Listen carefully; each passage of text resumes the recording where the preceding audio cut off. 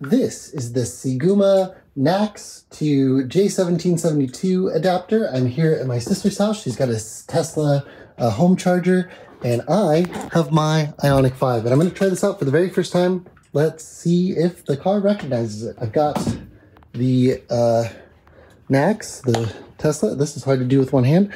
And I believe I have to plug this into the back here. We have to let this sit, I think, for a second.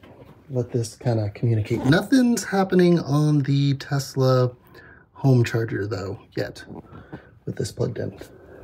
All right, here's my Ioniq 1772 plug. It's a little dark out here, but you can see that it's under 50% charge. Plug this in.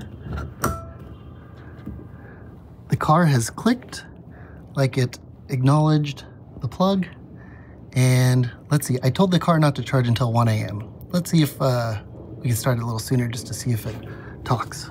Oh yeah, we're charging at 10 kilowatts, so it'll take me just shy of 4.5 hours to get to 100% from 30%. That's pretty cool. That's it for the SEGUMA Tesla to J1772 adapter. Seems to be working great. I'll follow up if my car catches on fire, I guess.